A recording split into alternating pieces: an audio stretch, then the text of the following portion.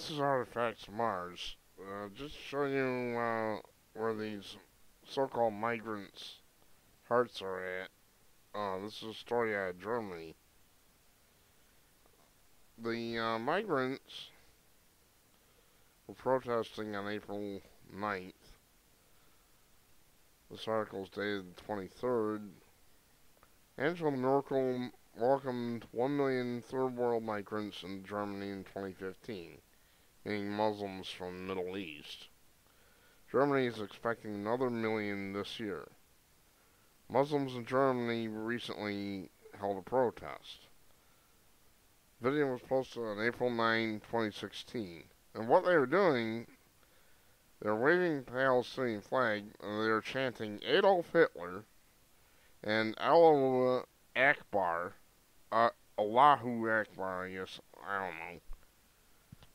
Now, this is what you have to understand.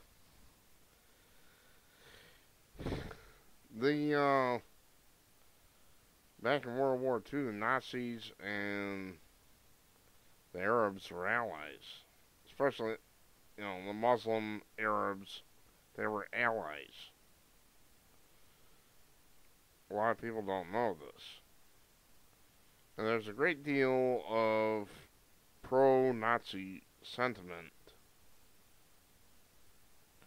left over from that war in those lands. These are the same people that Europe is happily importing, and here they support National Socialism and Adolf Hitler and full Palestinian flag. You're gonna boomerang on them. You're gonna boomerang on us too. We're trying to warn you folks. Send them back where they came from. It's the only way to solve this problem. You let this go, something's gonna happen. I don't know when, but it isn't gonna be that much longer, I don't believe. You really want to bring the Nazi scourge back? Well, that's what you're doing by having those so-called migrants there. I'm sorry, that's blunt truth.